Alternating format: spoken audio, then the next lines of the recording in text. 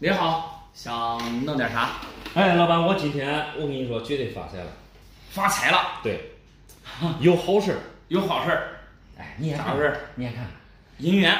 对，这是我在古玩街认识的一个老先生啊，60、70岁了，60、70岁了。我感觉他啥都不懂，我捡漏了，捡漏了，大漏。我先看看东西。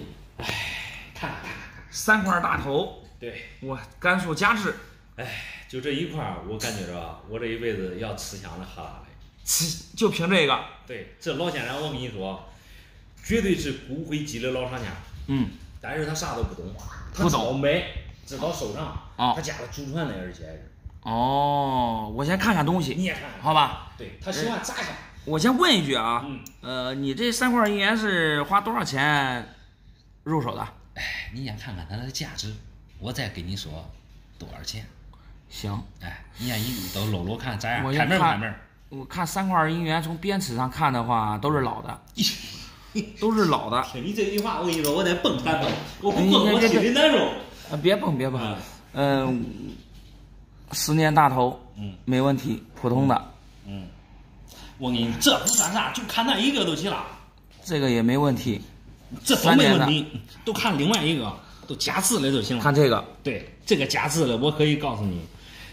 我说实话，我这梦寐以求的姻缘，你知道我梦了多少年？我每天都在做梦。你先别着急，老哥，我先给你说一下啊。甘肃家制，你看从边齿上看，确实是个老银元。你再看这面也没问题。好，你别看了，直接估价。估价？对，一步到位，给我估价，看成。老哥，你说你捡漏了啊？对。首先啊，你应该知道，这甘肃家制的这个大头啊，算大头里面大头王。对。咱平常能见到的，最贵的大头了。像这个品相，如果说是东西没问题的话，肯定是20万以上的东西。对呀，我都冲着几个 W 来了。但是老哥，你既然了解大头，你首先看一下啊，甘肃家制，它首先得是甘肃版的大头吧？对呀。现在这个大头可不是甘肃版的，你看一下，首先你看一下这个民字，这明显的是一个断笔民。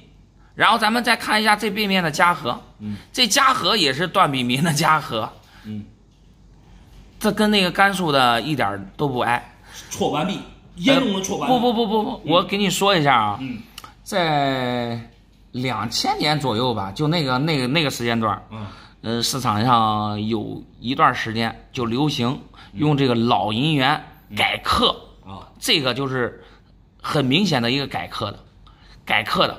把这个断笔民普通的断笔民大头改成甘肃家制，你要是说对银元不太了解，你可能看不出来。但是如果说你只要是玩银元、玩大头银元，玩的时间稍微玩，我感觉就玩2个月以后，你就会发现问题。你甘肃的它不是甘肃的大头呀，咱就把这俩字给盖住，它就不是明显的，这就不是甘肃的大头。